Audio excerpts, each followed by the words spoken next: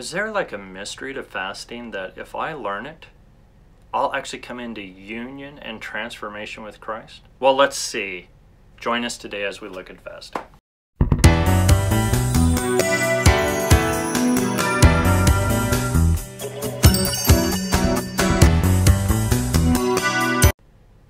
Hi, I'm Brian Fenimore, the founder and director of Plumbline Ministry. We want to be like Jesus so that we see transformation in our relationships, our families, and our lives. Thanks for joining us today. Well, we're working through the topic of fasting, and what we're going to do today is we're going to look at a statement that's made to us in 2 Corinthians chapter 4, verse 16. And it says this: "Though our outward is wasting away, yet our inward is being renewed day by day."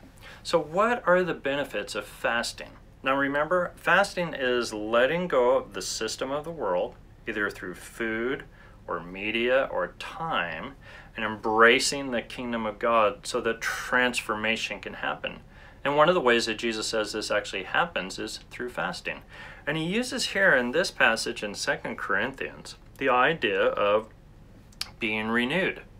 So why do I need, the word renewed is really interesting because it literally means newness is touching you on a consistent basis, or you're being rejuvenated.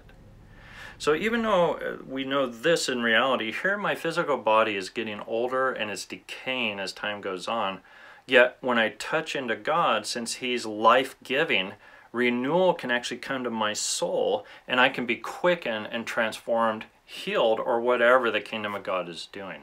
Now, is that beneficial for you and I? Absolutely.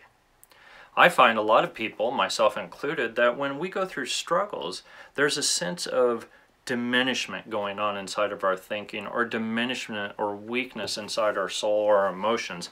And yet fasting brings us back to that newness of when we met the Lord, we felt his power and his strength. And it's like we cut into a river or a current of life that is so vital for us as we live in a fallen world. Now, Jesus has called you and I to this. He wants you transformed by fasting. The question is, will you come into this? I encourage you to do that. Now, thanks for joining us today. We'll see you next time, and bless you.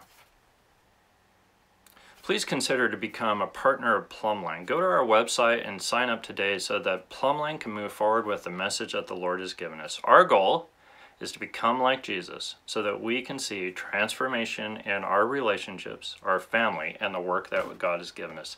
Thanks for joining us. We'll see you next time.